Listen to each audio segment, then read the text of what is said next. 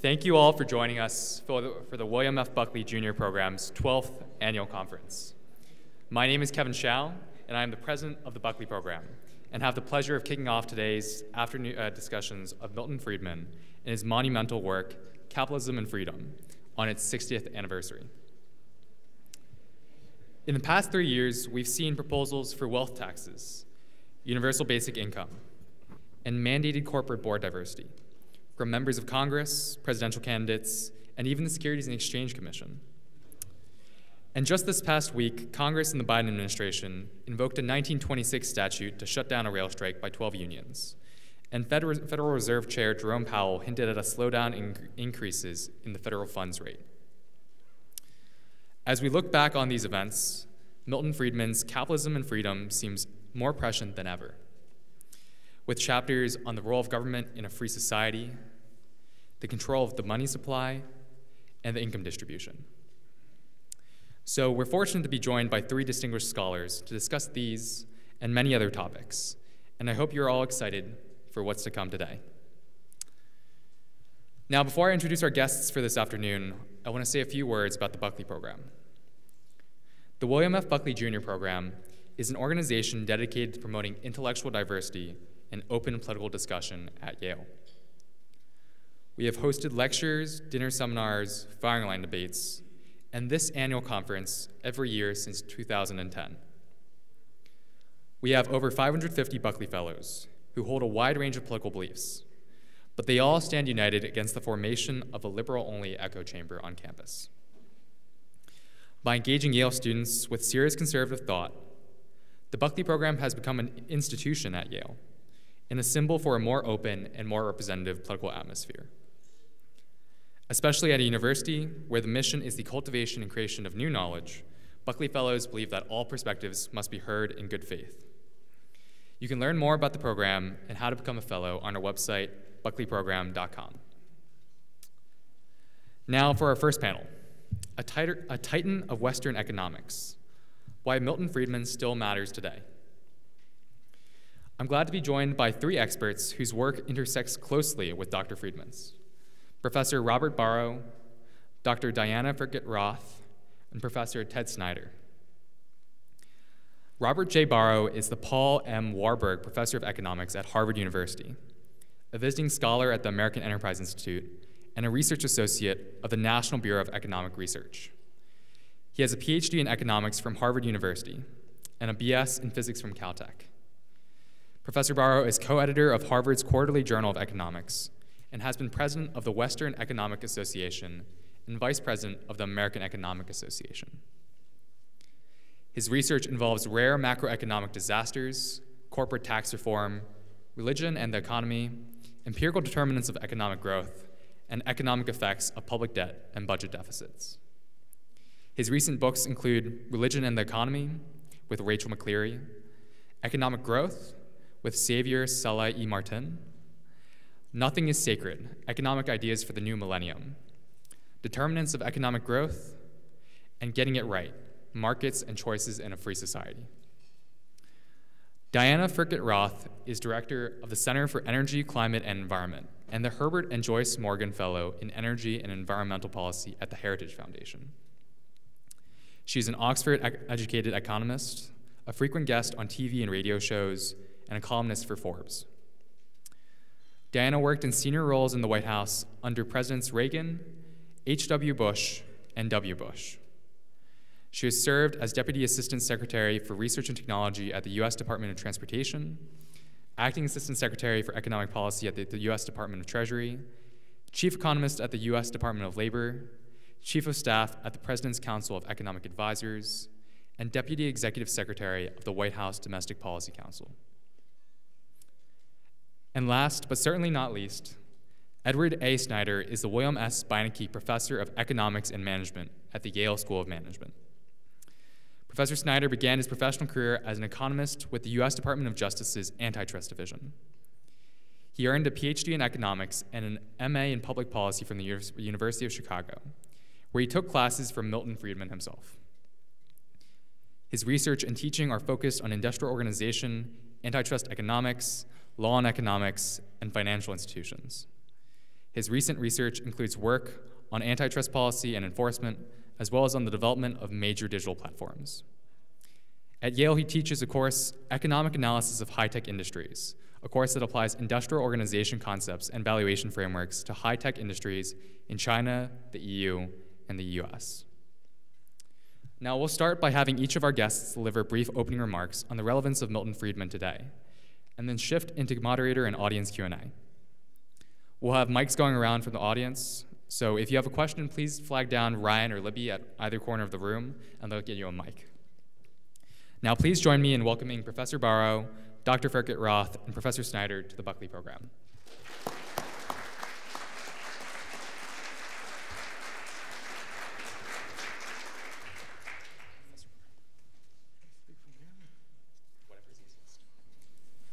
Okay.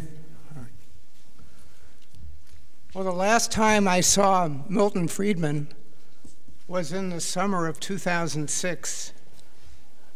George Shultz was having a party at his apartment in San Francisco, and he had many celebrity guests at this party, which included Tony Blair and Gavin Newsom and a host of other people.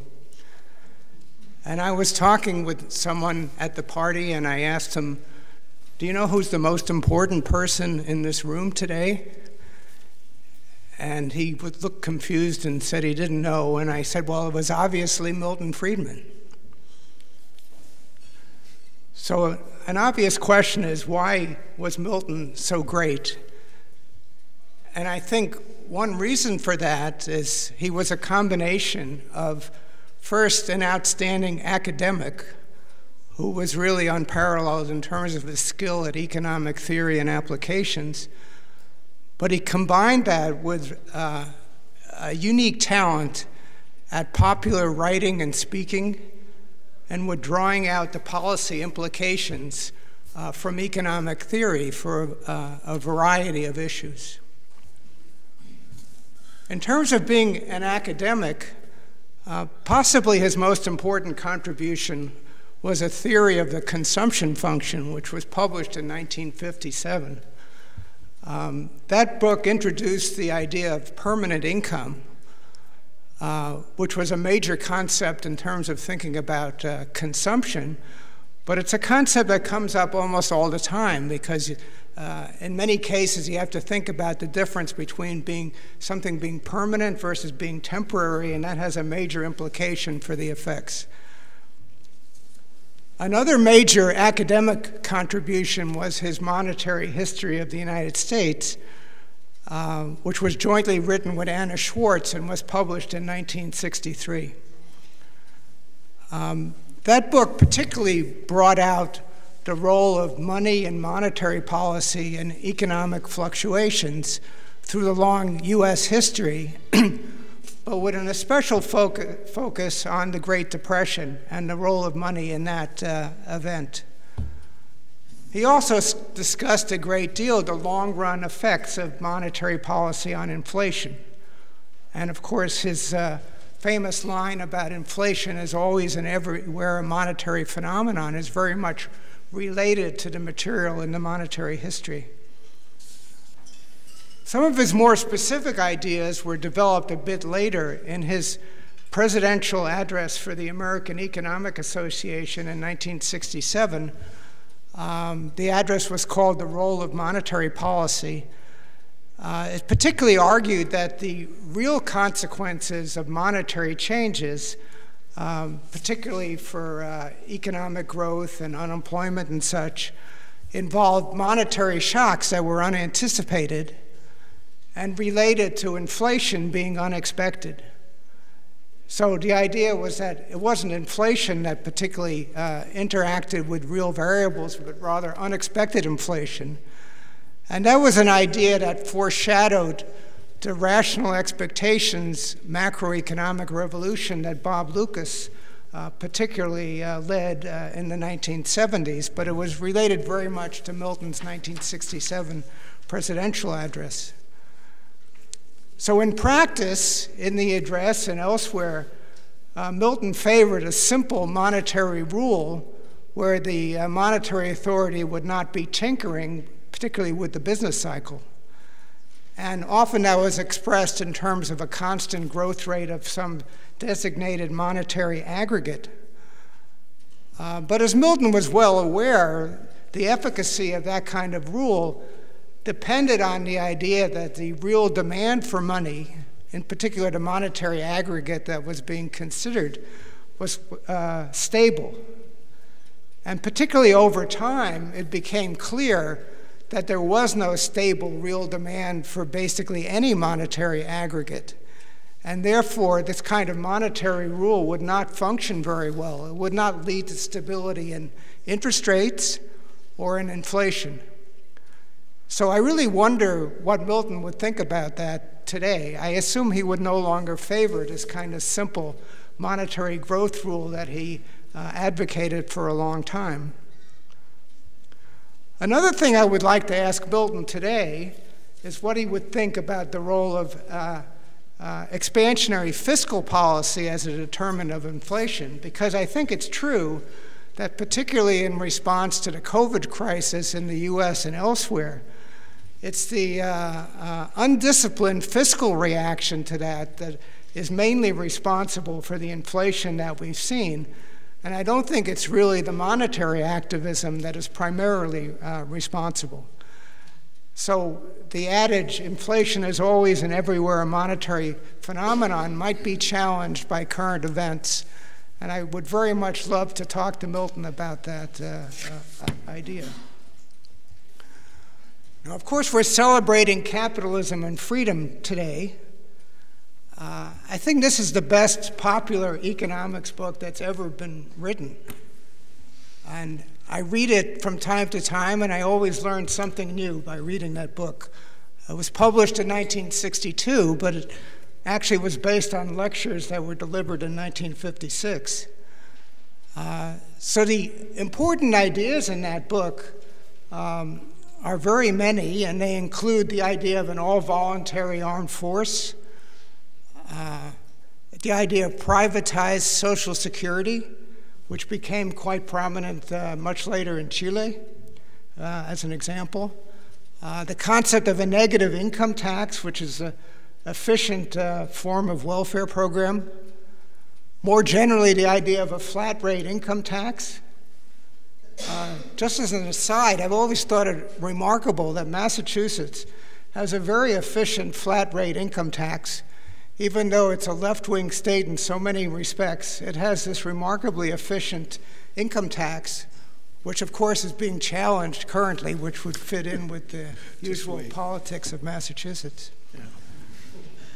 He also talked about school vouchers. This is in Capitalism and Freedom. He talked about market-oriented welfare reform, some of which was adopted much later by President Clinton, of all people.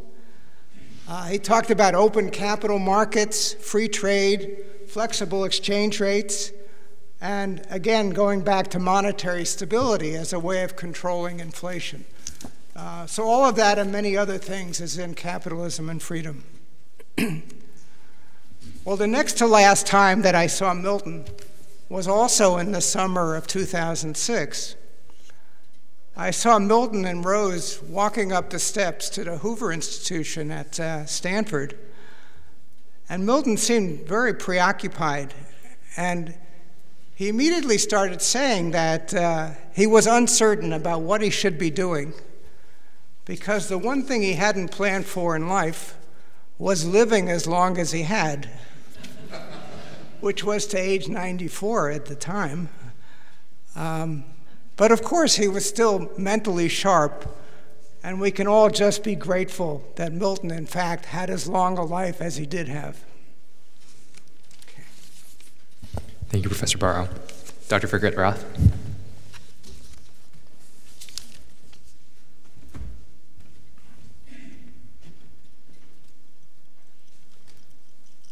Thank you very much. It's a great honor to be here. Thank you so much, Kevin, for inviting me. I'm a huge admirer of Milton Friedman. My father used to talk about him frequently, and that's where I first heard about him. We would go for walks when I was around 7 or 8 or 9, and of course afterwards, and we would talk about how to reduce traffic jams on Finchley Road in London, which is one of the main arteries in London. Well, later on, when I was at Swarthmore College, majoring in economics, I found that when I cited Milton Friedman, my grades would go down. Friedman's views on inflation and the wage-price spiral, or the lack of wage-price spiral on inflation, got me a C+ in the first quarter of macroeconomics. I got an A- in the second quarter when inflation and Milton Friedman were not on the menu.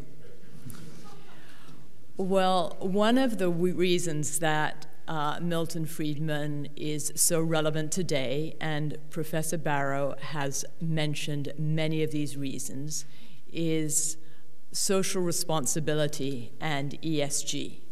And I am indebted to Amity Schlaves, who's going to be on the next panel and who is a best-selling author on Coolidge, taxes, reasons for the Great Depression. I highly recommend all her books, by the way, for pointing out to me this op-ed that Milton Friedman wrote in the New York Times back in 1970.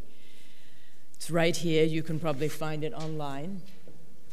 And it's very prescient as regards ESG and the questions we're facing today.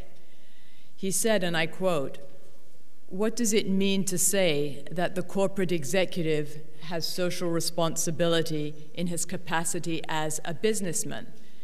If this statement is not pure rhetoric, it must mean that he is to act in the same way that is not in the interests of his employers." Now, Milton Friedman did not apologize for the role of profits and the benefits that profits gave. And that's profits, unlike the ones in the Bible. Friedman also said he is to make expenditures, in other words, the corporate executive, he is making expenditures on reducing pollution beyond the amount that is required by law in order to contribute to the social objective of improving the environment. The corporate executive would be spending someone else's money for a general social interest. Insofar as his actions, in accord with his social responsibility, reduce returns to shareholders, he is spending their money. He is free to spend his money, but he is not free to spend their money. Well, if we look at ESG, the Environmental, Social, and Government Initiative, it's a leftist agenda masquerading as strategy. It advocates manipulating markets to achieve political ends. It forces companies to engage in controversial political issues, and it generally generates lower returns. It doesn't yield benefits for the environment. If we look at human rights in China, slave labor used to make wind turbines and solar panels that we use here. If we look at ethanol that raises prices of food all over the world. If we look at the mining damage from mining minerals that go into battery-powered electric cars, and if we look at high energy prices, these are not good for society. ESG is used to defund oil companies and promote renewables. And divestment from oil companies undercuts grid reliability and resilience, raising costs to those who can least afford it. ESG doesn't give higher returns, and it attracts capital from places that do not necessarily perform better. It doesn't even help climate change. Climate change does not threaten the financial sector. And here's another example. It doesn't help developing countries. Sri Lanka has a perfect score from ESG because they decided not to use chemical fertilizers. But this resulted in a drop in crop yields, a starving population, and a change in the government. To go back to some more quotations from Milton Friedman, he says that, let me find it. He says the whole justification for permitting the corporate executive to be selected by the stockholders is that the executive is an agent serving the interests of his principal. This justification disappears when the corporate executive imposes taxes and spends the proceeds for social purposes. He becomes, in effect, a public employee, a civil servant. He remains in name an employee of the private enterprise. And just to conclude, the short-sightedness of these kinds of measures is exemplified in speeches by businessmen on social responsibility. This may give them kudos in the short run, but it helps to strengthen the already too prevalent view that the pursuit of profits is wicked and immoral and must be curbed and controlled by external forces. Once this view is adopted, the external forces that curb the market will not be the social consciences, however highly developed, of the pontificating executives. It will be the iron fist of government bureaucrats. And with that, I would like to close. Thank you very much.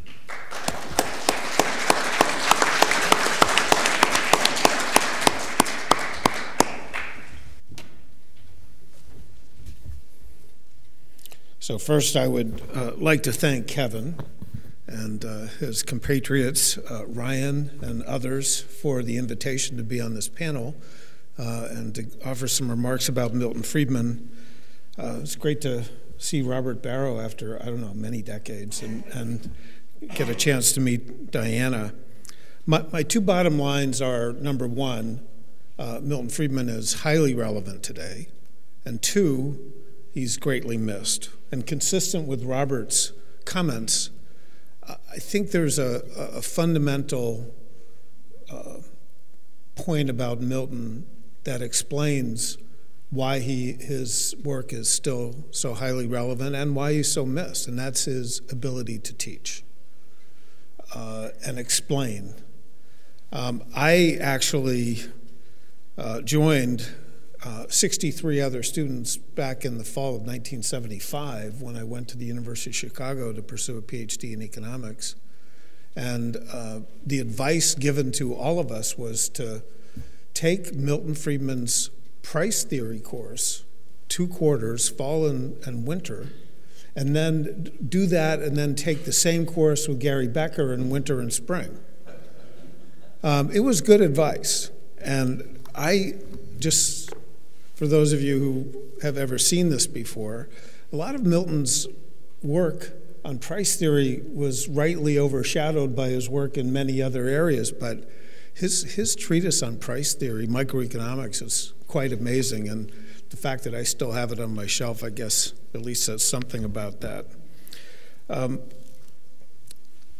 By the way, when one of us was answering a question and we were off track, Milton's standard response was, "Excuse me, let's go slow."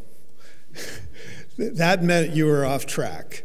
And he was going to very carefully explain where you went off track. And when I teach now, I think of Milton all the time. I mean, when he won the Nobel Prize and he was asked a lot about how does he apply economics, one of his comments was, well, economists have 2 tools that are very important. Oh, really? What, professor? We have supply and we have demand. It's right on target. So Kevin already covered, Robert already covered the range of issues that Milton addressed as a public intellectual, leveraging his ability to teach and explain. But I jotted down several that have nothing to do with monetary policy. Should we have a military draft or a volunteer army? Should we legalize drugs? Should we have a negative income tax? Should we have liberal immigration policies? Should we restrain or expand the role of government? And his record certainly isn't 100%, but he won a lot. And his wins, I think, are obviously durable. Next year, we will celebrate 50 years of no conscription in the United States, and instead of voluntary army. So I don't think there should be any debate about his ongoing relevance. Of course, he would be vexed and frustrated by the expanded role of government, its reach, its influence, its command of resources. But I still would say, compared to other economists whom I've studied and gotten to know, he is the person who I think has been really unmatched in his ability to influence public policy. By the way, very different from other Chicago figures. If you ever really want to have a lot of fun, read the transcript when George Stigler won the Nobel Prize and was invited by President Reagan to offer some comments. And George ended up saying, well, in 1982, well, I'm sorry, but we're sort of in a depression. He got yanked off the stage at the White House faster than a bad vaudeville act.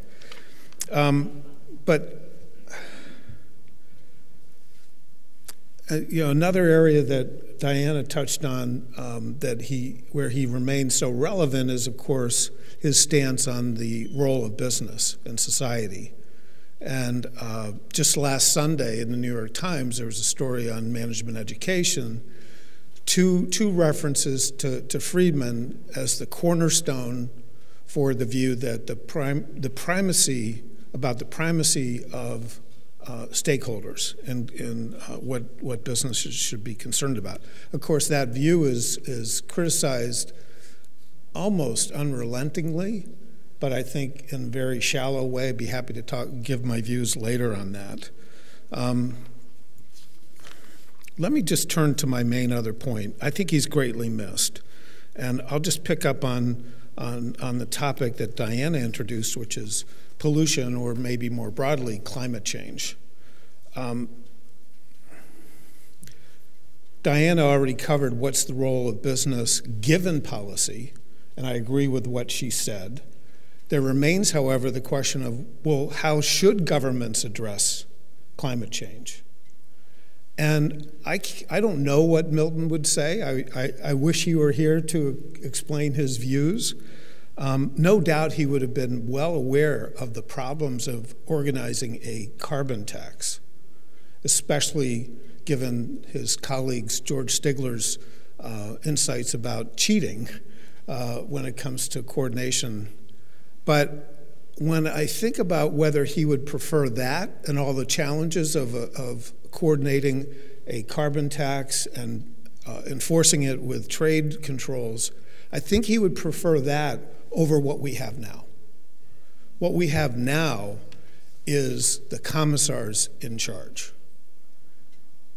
We are not relying on the price system. We're not relying on markets. And if you want evidence, I would say look back on The Economist magazine last month, November 6th. The cover was 1.5 degrees centigrade gone. That refers to the global goal of reducing the increase in temperatures to 1.5 centigrade. And you read the leader and you read the briefing, it's fascinating. There's no mention of prices. There's no mention of a carbon tax. It's all about governments investing in a variety of mechanisms to get carbon reduced and to get electronic vehicles increased. If Milton were presented with those two alternatives, I'm pretty sure he would favor the price system with a carbon tax, even if it was leaky and not implemented perfectly. Why? Because he believed in individual decision-making. He believed that individuals do better than governments. And I'll just close with one of my favorite quotes. Government can never duplicate the variety and diversity of individual action. Thank you.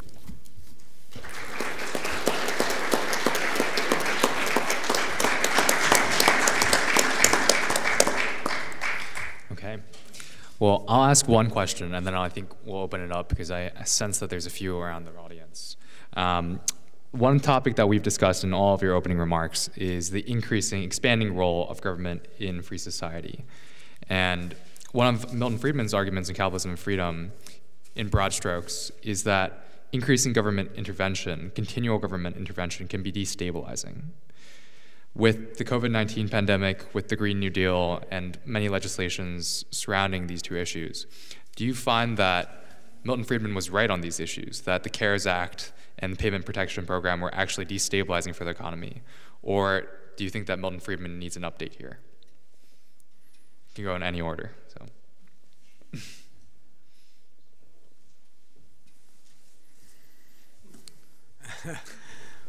Well, one thing I would say, there's this famous line about never letting a good crisis go to waste.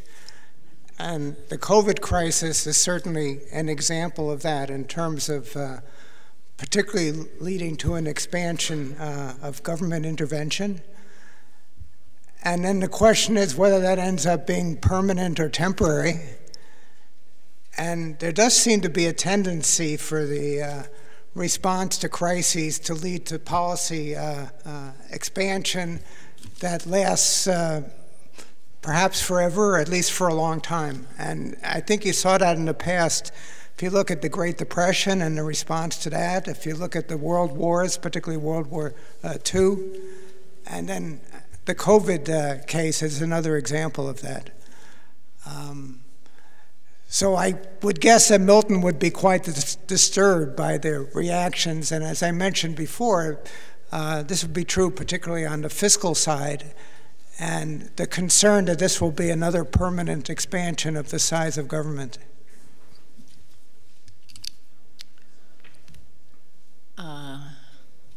Yes, can everyone hear me? Yes, well, I mean, I certainly agree that the expansion in terms of the Green New Deal has been harmful without any gain to the United States. And I would just like to ask all of you, I just want to say there's being 50 million spent on electric charging stations in the state of Alaska. Do any of you know how many battery-powered electric vehicles there are in the state of Alaska? Would anyone like to guess? Does anyone know? Anyone want to guess?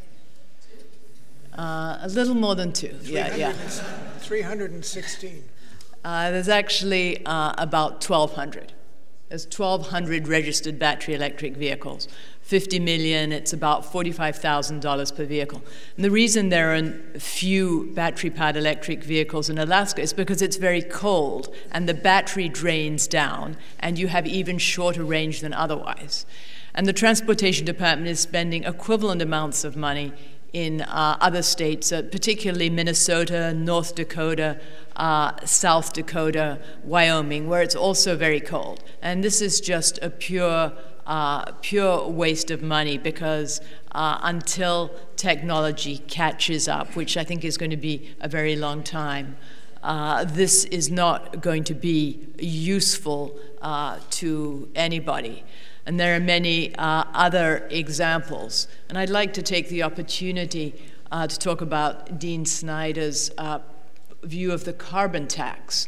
If we had a carbon tax here in the United States and we reduced emissions here in the United States, there would still be massive emissions coming from China, Russia, developing countries. So it would not make any difference to total global climate emissions. In fact, it would drive our energy-intensive industries offshore in lesser regulated countries. So there would be, in fact, more global emissions. So I agree that the price system needs to work and that that's the right way of looking at things. But until we have an entire global price system, then having a price system just in the United States will be costing us trillions of dollars to no gain in reduced emissions and possibly increased global emissions as our manufacturing moves offshore. And it's kind of the same with the required battery-powered electric vehicles. The batteries are being made in China, made from coal-fired power plants. They have to be shipped over here. They then have to be disposed of. Meanwhile, we have a lot of clean gasoline-powered vehicles are getting cleaner every day with hybrids and with more efficient vehicles. So it's a very complicated system. And now I can turn it over to Dean Snyder to reply. So, Kevin, your question's really interesting, and Robert Barro's comment about how government influence changes over time, I think is also very interesting. What we see are government influence here, and then something happens, and governments intervene. And we get the step function up, but we don't get the step function down. And the potential for destabilization is that the value of being in control of government goes up because government's more powerful. And I think therein lies the potential argument for the destabilizing effects that your question talked about. I mean, you look at the U.S., how fractious it is, Brazil. Imagine how it would be still fractious, but I doubt that the stakes would be as high and the competition would be so severe and so nasty if government was not as big.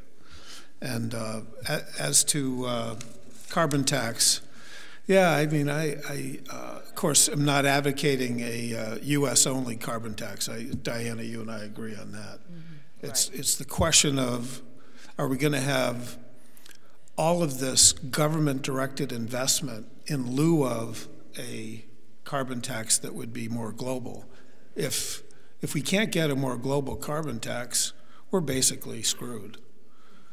Because I don't think the government approach is going to work. And I would agree with you on a really good example is the lithium batteries. What we see now are as the demand for EVs increases, we're getting all this mining of lithium that's not very good. And when you mine lithium that's poor grade lithium, it takes 2 or 3 times as much carbon to refine it. So, I mean, it's just, this is, without a price system, we're never going to get the millions of decisions that need to be made done in a way that would be forwarding of the objective. Well, with capitalism, and this book is Capitalism and Freedom, as people get better off, they demand cleaner air and cleaner water. And we see this in the United States. We've seen it also in China. Residents of Beijing notice the announcements put out by the U.S. Embassy as to the cleanliness of the air in Beijing. They also want cleaner air, and they put political pressure on their governments. So more capitalist society, better off population, is going to result in clean water and clean air. And one of a very eminent economist, Larry Summers, who always speaks the truth and sometimes does not get credit for it, once said that it benefits Papua New Guinea to have more copper smelting because it's a poor country and it needs those revenues. And I think he was roundly condemned for saying so, but it's absolutely right. It's a poor country, it needs those revenues. But as Papua New Guinea's residents get better off, they're not going to have the copper smelting. Just like China isn't accepting our recycling anymore, because they don't want our trash anymore. They're richer, they don't have to. So capitalism, I think, is the solution to these dirty air and dirty water and emissions that none of us like. I just wanted to say something about a carbon tax, which is a more general question. What do you think about a relatively efficient form of tax, such as a carbon tax, versus an alternative with an array of cumbersome and inefficient government regulations? Now, you might immediately think the efficient tax would be preferable, but it's really not that obvious, because an efficient tax is very powerful, And if you control that, you can do a lot of mischief as well as a lot of good. Whereas if you're doing stuff that involves a lot of cumbersome intervention, it's kind of naturally limiting as to how much trouble you can create with that kind of policy. This is true more generally if you think about a value-added tax, which is the most efficient sort of large-scale form of raising government revenue. And then the question has always been, do you want to have that in the United States, which is one of the few countries that doesn't have that form of tax? Well, it's not obvious because the efficient tax is offset by the fact that it produces a very strong tendency toward raising the scope of government. Mm-hmm. When you have an efficient tax to raise the revenue to provide for the government. And I think a carbon tax is somewhat analogous to the value-added tax in this kind of calculus. All right. Well, if you have a question, please raise your hand and we'll get a mic over to you. The gentleman down in the front, Ryan.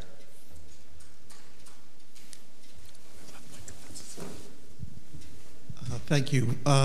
Mike, I wonder why there's a default position from the panel on the taxation associated with the carbon emissions, and not incentives with tax breaks. It seems to me that each tax that's passed, every regulation, further interferes with the market.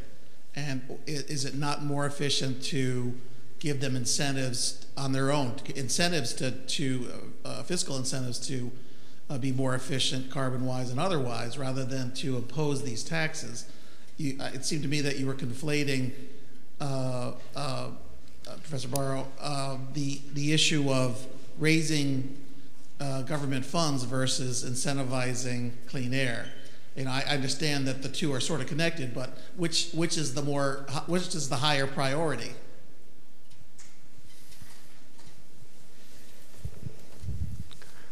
I mean, I think the first idea behind a carbon tax is not per se to raise government revenue, although it certainly has that dimension. I mean, it's a tax associated with Pagoo, who proposed the idea of putting a levy on something that has external costs that are not internalized by the ordinary market mechanism. So I don't think there's anything wrong with that in terms of providing the right incentive. If it's true that the carbon has this dimension of this external cost for society in terms of global warming or other features, then I think it's correct. You can design a tax that will provide the correct incentives not to do that.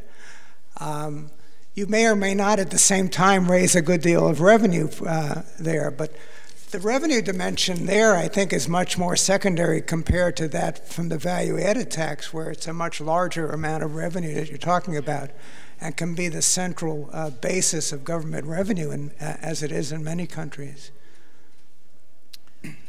So I think that the carbon tax is regressive. It falls much more strongly on low-income people than upper-income people. Someone in the bottom fifth of the income distribution in a household spends approximately 25% of his or her income on electricity and motor fuels, compared with 4% for people in the top fifth. It has different geographic burdens.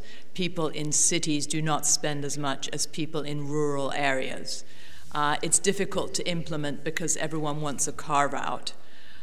There are serious border adjustment problems because you find that your own goods are subject to the carbon tax, whereas goods coming in are not necessarily subject, and it's difficult to estimate how much carbon is used to produce all these different imports. And many people say it's against WTO regulations to be taxing imports on the basis of their carbon content. So I would be against a carbon tax. I would say in terms of tax breaks that everybody should be treated the same. We have a domestic production tax credit, so write-offs of dry wells are kind of equivalent to write-offs of a pharmaceutical product that doesn't work. Someone who's tried a pharmaceutical product, invested in it, and it doesn't work, they get to write that off. The tax breaks we have right now for renewable energy go way above tax breaks for conventional fuels.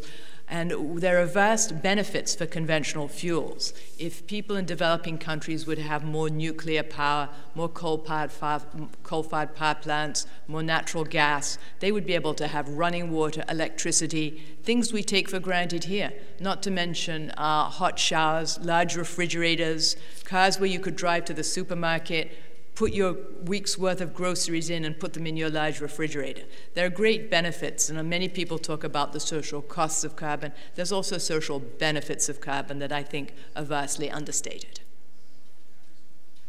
That's why I said I wish Milton were here.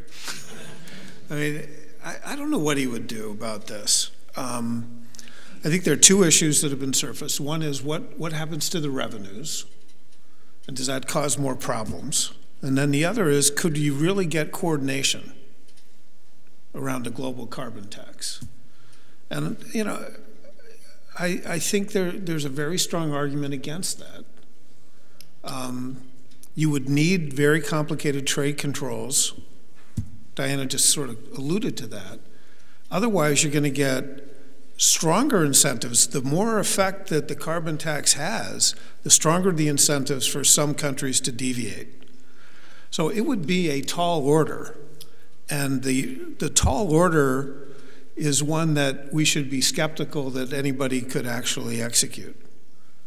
If we want to do something on carbon, maybe Secretary Kerry, who I've talked to him about this, maybe they should just try to focus on not digging coal out of the ground and using that. And that you would probably get some benefit of coordination among a small number of countries on one dimension, but we don't have that. So I share the view that it would be really hard to do a global carbon tax. But, and here's why I think Milton would come out. And Diana, I have to use your Alaska example against you. That's an example of the commissars doing something that's really stupid. And now it's the only policy game in town to have governments make these decisions. I would rather have those decisions distributed among individual firms, individual households, rather than put those decisions in the hands of the commissars. Right, well, part of the problem is that we have no ceiling for the budget now. There used to be the Budget Act, Graham-Rudman-Hollings. I mean, Congress used to have some kind of ceiling. Now they're just throwing out money at whatever they want to do, which is a fundamental problem. And as for taking coal completely off the table, I mean, we can't even get China to agree to halt increasing its coal-fired power plants until 2030. And coal is also important in the United States. If we took coal out of our energy mix right now, the reliability of the grid would be vastly diminished. But our coal is actually cleaner than Chinese coal, and China would like to import our coal. They would like to buy our coal. But because of ESG, we cannot get our Western ports to ship it to China. So our coal producers in Wyoming cannot ship their clean coal to China, which would in fact reduce global emissions. Why don't we go to this side in the aisle?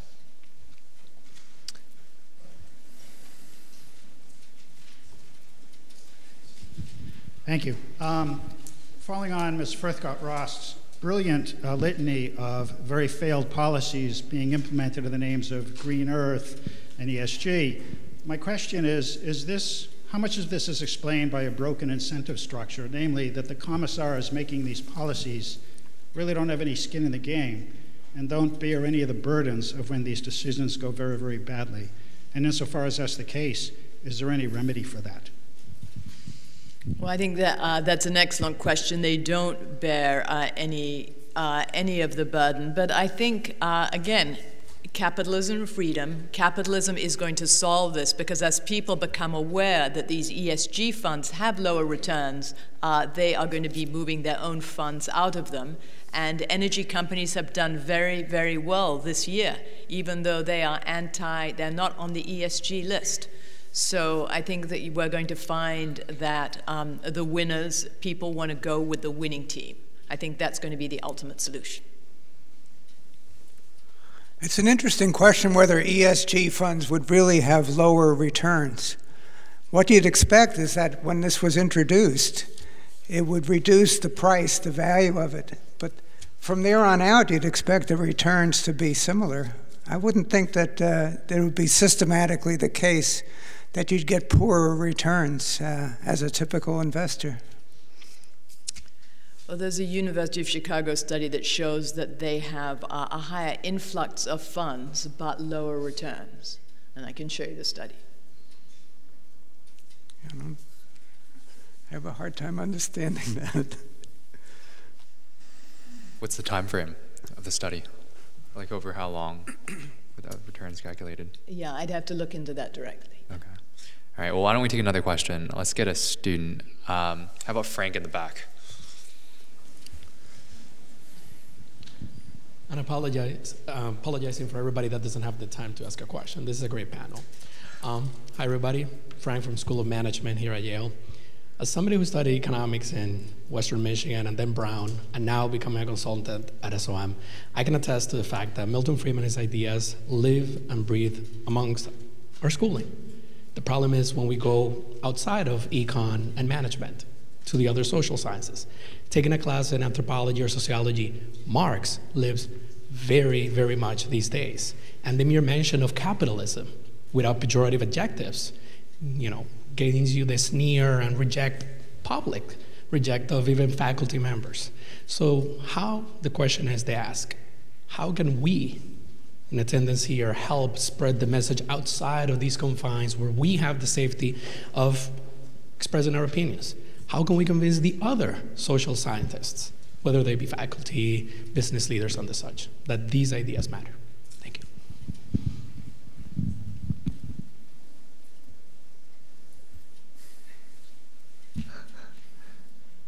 Professor Snyder, do you want to start us off? Sorry, I just put you on the spot. I hope you have.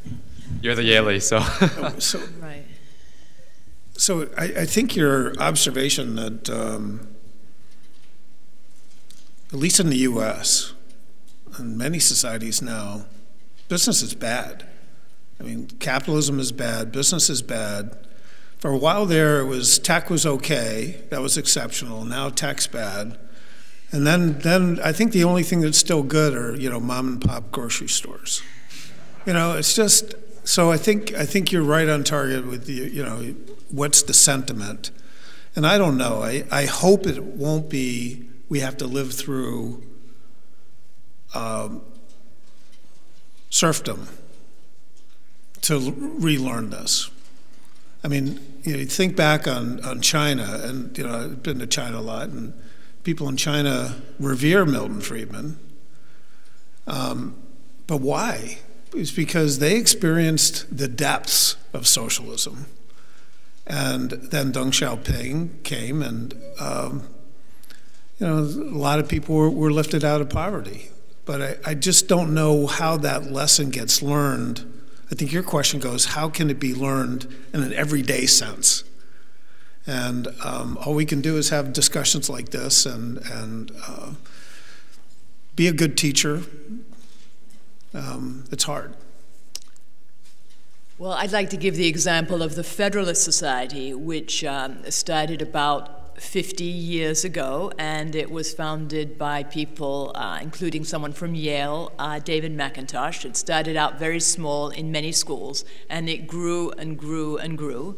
And its annual meetings in Washington, D.C. in November at the Mayflower Hotel are sold out. Its dinner at Union Station is now sold out. So here we have the William Buckley Jr. program at Yale. I would suggest that it be spread to other campuses, that you have an annual meeting in Washington, that you get together with other people, and then if there were a Supreme Court of economists, you might find that you have many believers in Milton Friedman on that Supreme Court of economists. Now, of course, there's not a Supreme Court of economists, but There are people in management who are the equivalent in your fields as Supreme Court justices are to the law. And you would find these representatives rising up to those positions. So you have to start small, and I would encourage Kevin to try and spread the society to other schools so that all of you can get together, learn from each other, and encourage each other also, so that you're not the only ones in a room saying the things that you're saying. Well, I can recount one personal experience in terms of the influence that Milton had, for example, on teaching programs. So long ago, I was a PhD student at Harvard, and they treated Milton completely with ridicule. They thought his views on monetary policy were absurd, macroeconomics more generally, and also the material that had to do with applied microeconomics and related policies. So it took me a while. I mean, I was coming from physics. I didn't know much about economics. It took me a while to understand that my professors at Harvard at the time didn't really know what they were talking about. And that they were incorrect about Milton and about many other things. And certainly there's been a dramatic change in terms of the extent of the appreciation for Milton at various campuses, in particular outside of Chicago. And years later, he would have been treated with much more respect and appreciation even at Harvard. And certainly that's true even now in terms of his major work, such as his theory of the consumption function, which I mentioned earlier. I think we have time for 2 more questions. So how about over there on the fellow with the black blazer?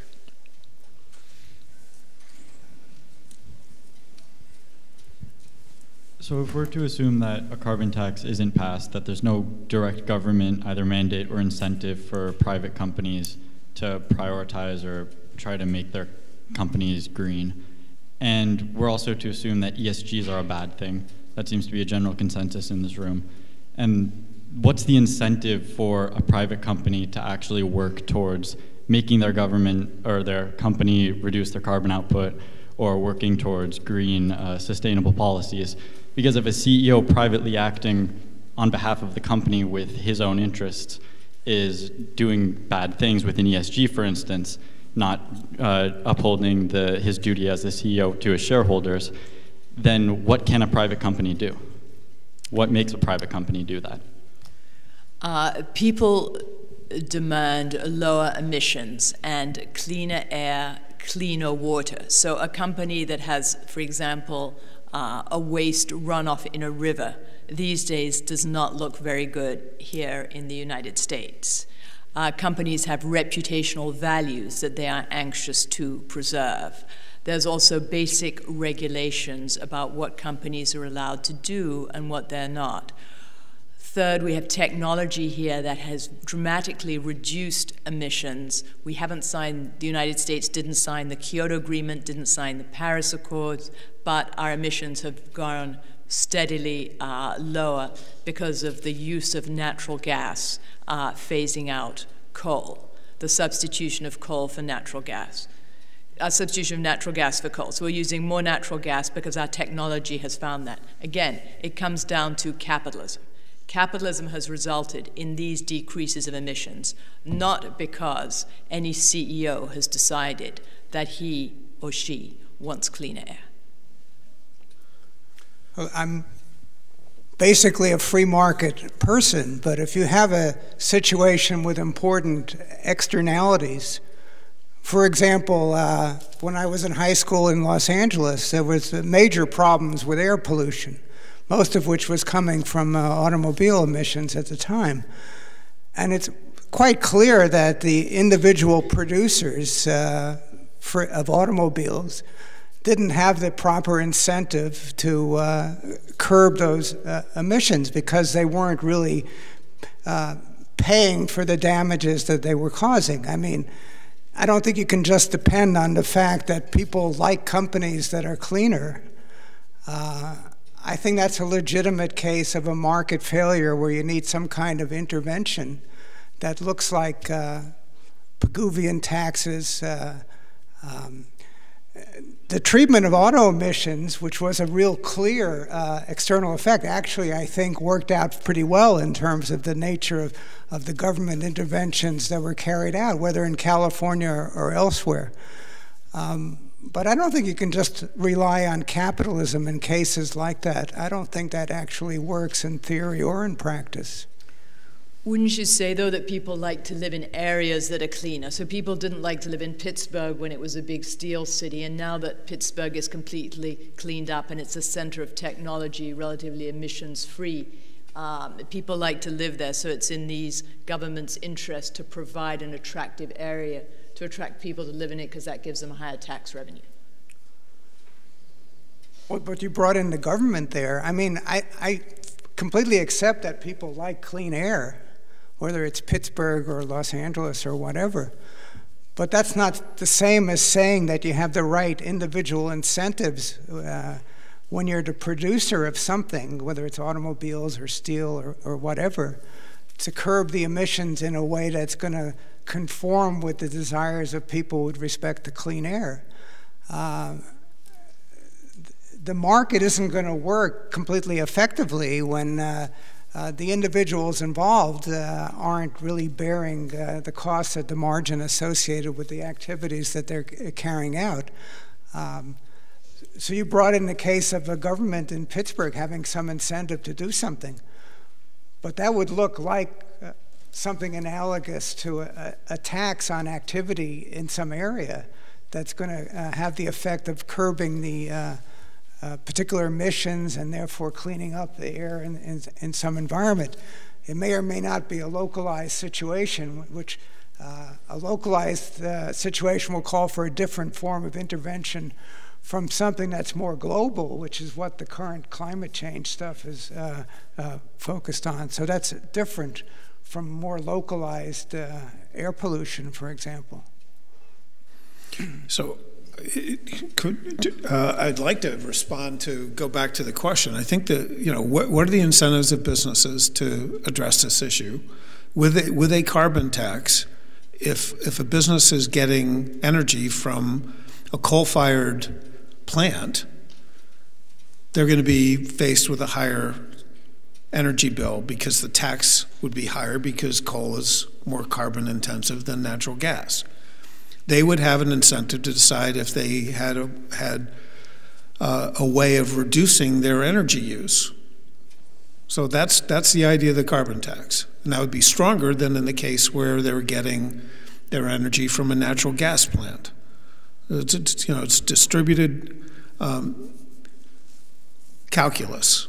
Now, the other incentive, and the only one that I feel comfortable with, I don't like the pressure to just try to do good things. I think the right way to think about the New York Times article that Milton authored is that if the parties with whom the company is in contract want the company to do something good, they will accept lower wages, lower returns, or as customers, they will pay more. And the question of who is bearing the cost of doing something good, it's not outside the company, it's within the company, and the managers have an incentive to take into account the preferences of investors, customers, and employees. I think those are the only two valid bases for managers to do what some people would say is the right thing. We have a very mobile society, and we see many instances of people voting with their feet, leaving areas that are overregulated, high taxes, and also dirty, in favor of places that are more pleasant. And that gives governments, and yes, I admit there is a role of government, it gives governments an incentive to try to attract industries that are going to also encourage people to settle in those areas because they want the tax revenue from those individuals. One of the things that Milton wanted was less government, but also distributed government and competition among governments. And I think that's what Diana's point is. Well, this was a lovely discussion, and thank you all for joining us. It's clear that there's a lot more to be discussed, so thankfully we have 2 more panels after this.